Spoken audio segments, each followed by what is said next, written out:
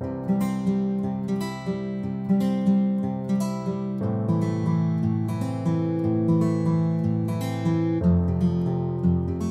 good practice for forklift drivers to sound the horn when approaching all doorways or blind corners.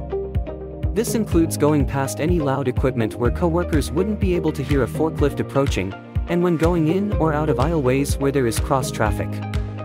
The horn is sounded to warn others of the forklift approaching. Other forklifts that are also approaching from the other way have the opportunity to sound their horn as well, letting both operators know where the other is.